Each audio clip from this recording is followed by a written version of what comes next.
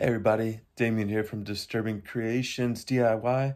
And are you just kind of laying around the house, bored, bumming, with nothing to do? Well, stop!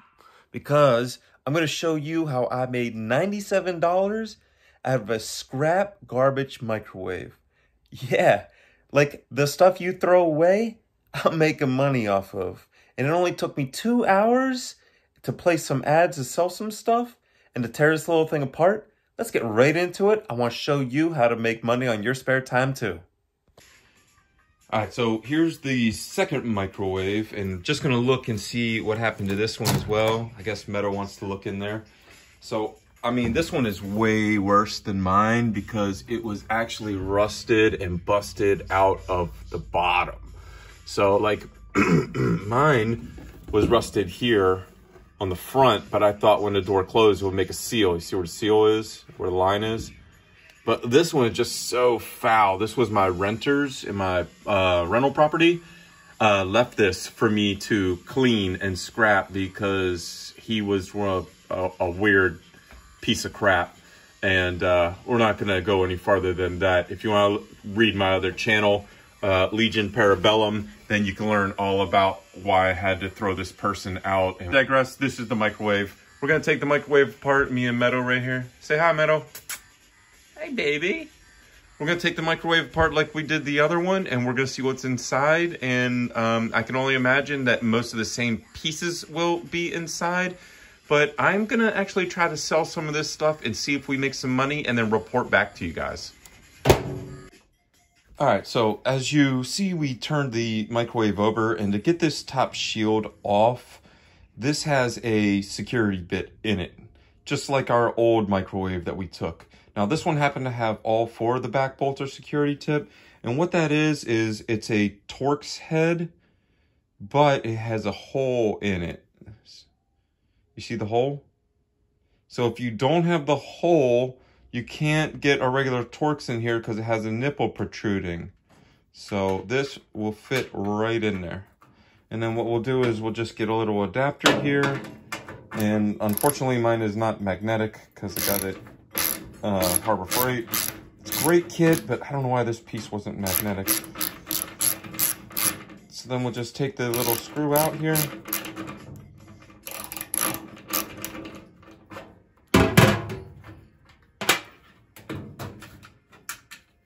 And it's very small.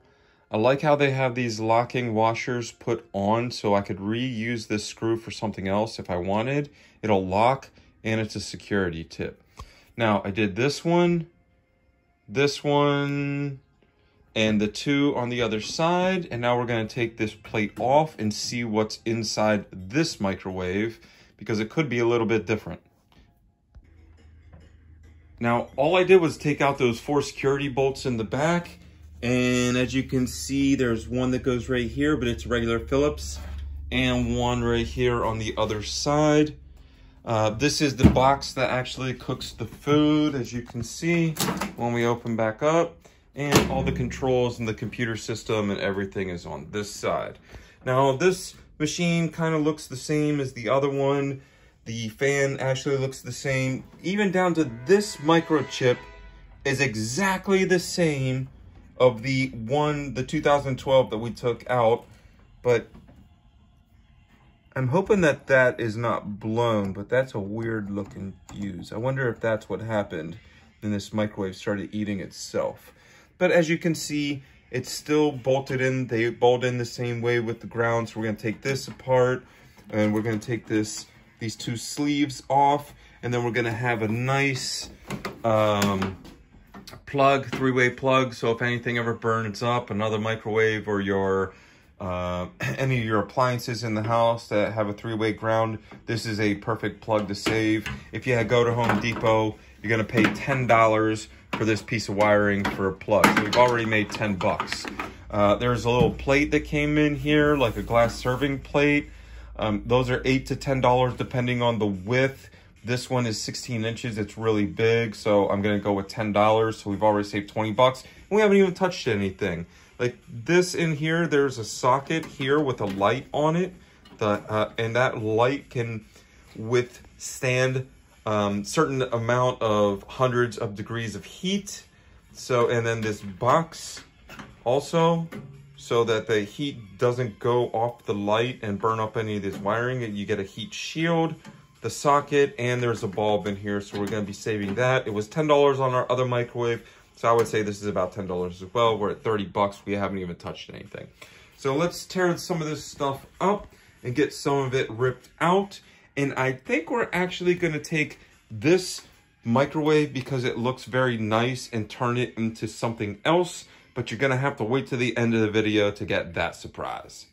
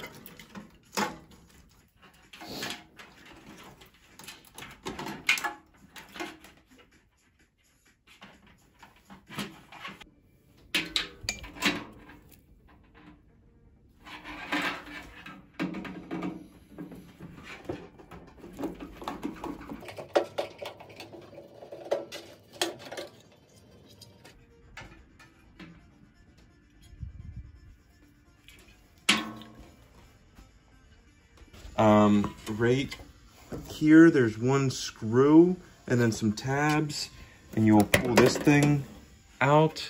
Now, we are gonna scrap the motherboard, even though you could probably use the timer and maybe some of these other pieces if you solder, you're electronically inclined, because this whole board works, you know. But that's not my specialty, and I don't need it. So this is going in the scrap pile at, I think it's like 80 cents or something right now for green board.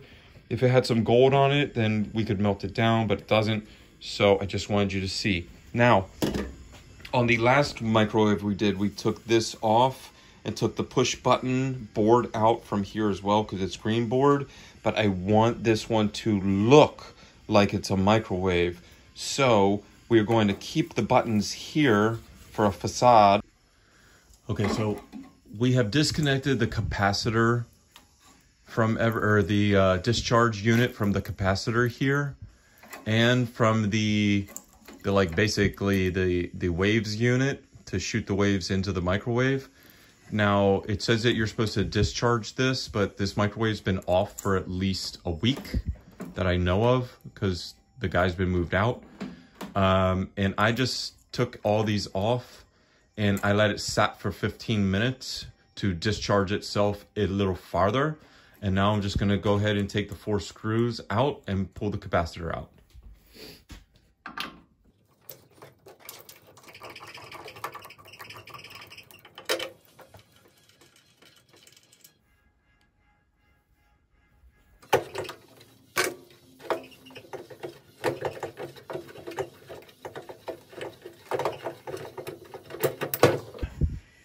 Now when you're getting this last bolt out, you have to hold the capacitor because it'll either fall if you have it upright, you know, and you're screwing straight down. I'm doing it from the side so it can't fall in too deep, but I had to hold it because it's pulling all the pressure on the last bolt. And the capacitor unit is made out of steel, and it has a lot of copper winding in it. This is very heavy. This thing probably weighs like, oh man, 15 pounds? 15 pounds. This is most of your microwave weight, is just this little box right here. And we looked it up in the last Kenmore, and it said, I think it was, you could buy a used one for like 30 bucks or a brand new one for 115. So we're going to put this one on eBay because we have the old one. So now I'm just going to get out these last two bolts for the heat shield and the light here. And then I'm going to take the wave emitter, this high voltage output, off. We're going to take this high volume fan off. So now I have two, which is great to build my podcast room and keep my equipment cool. And we're going to sell this. We might sell this or keep this. We're going to put this into a new project. We're going to get this wiring out. And we still have this sneaky little capacitor back here to get. This thing is like 25 to 40 bucks. And now we have two of them, so I'm going to sell one. So I just removed the two screws here on the back side of the fan. And they're just regular screws as well. But I really like these screws, I'm telling you, because they have this little extra washer here, lock-on washer. They're split and tapered in the end, so you can put them through. And they have a very thick pitch because they go to like metal to plastic or plastic to plastic. So if you have to buy, we're going to put these down and show all the screws, and I'm going to tell you what all these parts cost here in a minute. But now the fan just pops out. So push these two pins in and then lift upward.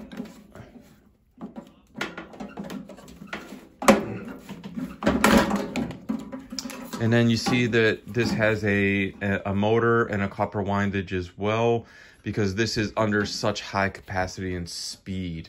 This is way faster, more RPMs, and more reliable than any of your computer fans. I see a lot of people taking out those little block computer fans, the old school block ones, and remaking things, or the wee little ones from the laptop. And they don't take any energy, but they really don't produce a lot of CFM. If you want a big fan, you're gonna go with this. You're gonna put this hot. It only has positive and negative. And you can put a switch on this wire and turn it on and off as you want, or you can connect this to a power grid, like whatever unit you're putting it on. If we put it on our amp or our microphones and stuff, that whenever we turn the equipment on, it will also turn the fan on. And it comes in this nice little box already, you know, so you can slip it in, or you could drill two holes through here and screw it on. It has capability to be screwed in the back here where it was with the two screws. So these screws just went in here, you know. I'll probably just put them back in, and then I now have them saved for whatever project I'm going to do, and that would be the best thing. So gonna go ahead and detach this. Then we're gonna get the shield off. Now I can get to the capacitor for the two bolts down here and get this off, and we're done.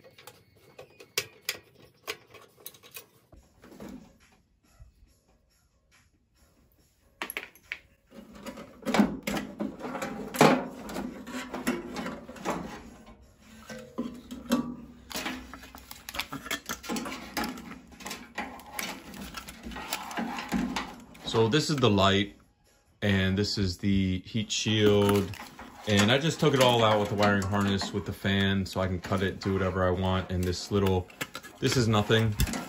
I might try to sell one of these because the same exact microchip came out of the other one. If not, we're gonna rip the piece of copper off, and then these little pieces for the slave, and throw this little piece out.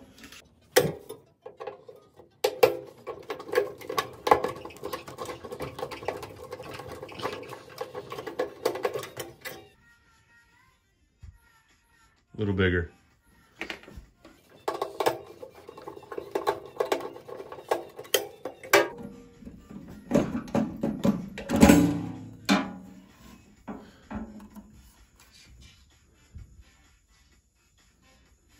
That's where your microwaves come from. So we're gonna sell this unit as well.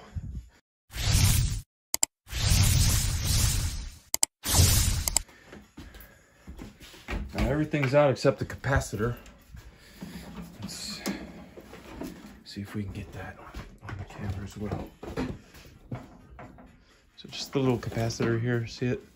Right here in the corner. It's kind of hard to get to. It's only got one screw. Just gonna take that out real quick.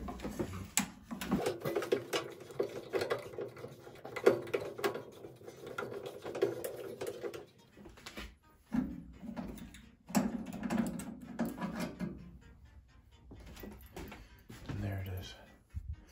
And now we have two of the exact same one with the exact same clip. Exactly the same. I'm telling you, all this stuff fits. If your capacitor breaks, you might as well get another microwave, because this is like 50 bucks. Then you got to pay someone to take the microwave apart. Then you got to pay someone to put this back in.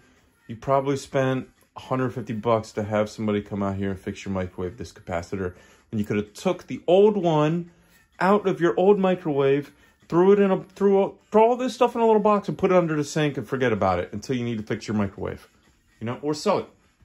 You sell all these parts, get 50 bucks, and then you go buy a $150 microwave for $50 off because you didn't throw this in the garbage, you know?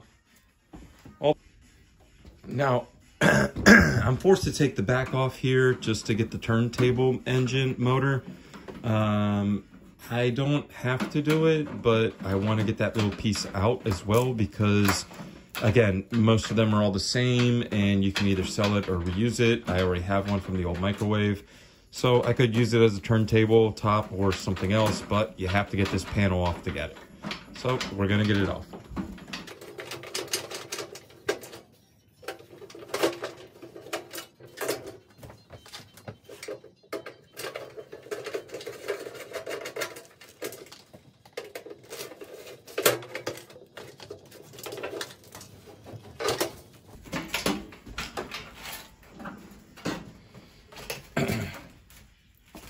So I'm still attached to the door because I'm going to be using this, but now you can at least see the little engine that I'm trying to get out of here.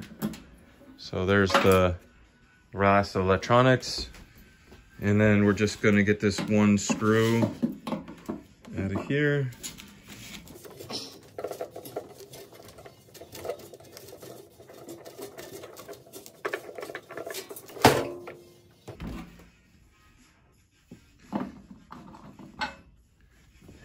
Like all of them, the same thing, they still have that half moon cut off. So if yours breaks, you can always just grab one out of an old one and throw it right in. All right, so let's look at all the great parts we got. So this is the old dish I got from the small microwave that was mine that I actually tore apart like a week ago.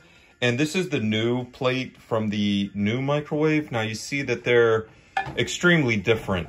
I have a new conventional oven that takes this big plate, and this big plate to get a new one if you crack this was $12. So I washed that and I'm saving that. And this will actually fit in there as well, but as you see, it's a smaller border. So let's say that your plate is naturally this big, but you save this little one. Well, when this one gets dirty, you can wash it and soak it and put this little one in and just, you know, for a day or so. You don't have to put enough food on here to go all the way around the edge. This will still work, you know. So we saved 2 plates. We saved the connection to turn the light and other things on and off. These for when the door is open. We have the 2 sensors, one on the wave emitter or the radiation emitter, and one that goes in the box. We have the radiation emitter itself. This was like 40 bucks. The turntable engine is good. This was like 15 bucks. The capacitor I think was $25. This discharger is an average of $70 to $80. So I didn't cut anything off of this one. I should have saved the old one as well, but I mangled it. I didn't think that it was resellable, but it is, and it's very expensive, so I kept this one intact. I'm going to sell this whole thing. We get all these different screws as well, so I'm saying it's about $5 in screws. At least $1.25 for 4 of these security heads. They would probably charge you like $2 for 2 of these, you know? And then you get all the rest of them for free. We have this microchip that has the windage, the copper windage, and the ground on it here, and a fuse. So that fuse is actually still good. So this is exactly the one that came out of my old microwave. 2 of them. All this stuff is exactly the same, and there were 2 different brands. We're gonna get rid of this green board, or sell this green board as well, because there's nothing wrong with it. I'm gonna put all this stuff up on eBay, and then I'll do a video and tell you guys what I actually sold and what I made money out of. We got another heat lamp, so if our light ever goes bad, we have a second heat bulb and socket if it ever melts, with a shield. All the wiring. The other 2 plugs that go to the door are here. These click plugs. I didn't cut any wiring this time because I noticed it's exactly the same. You know, almost 100%. I did get a little ground wire that has 2 butt connectors here, so this is really cool. I'll probably be using this on something on the car. We got this high capacitor fan, the exact same one as the other one, and I put the screws back in it if I want to mount it that way, you know. And another roller with good wheels. It just needs, you know, good scrubbing. And the wire. So I would say we got like another $100 worth of stuff. I'm going to make another $100 worth of this. When we got the box put back together and it works, it opens and closes. So I'm going to sand all this out and repaint that in there. I'll probably just hit it with some white spray paint and make it look like a microwave again. Oh, I forgot. This piece for 2 of these was $8, but now we have 2 of them. So I'm going to clean these up as well and see if I can sell these. Even if I get $5 for 2, it's less than what you're paying, you know? So that's it.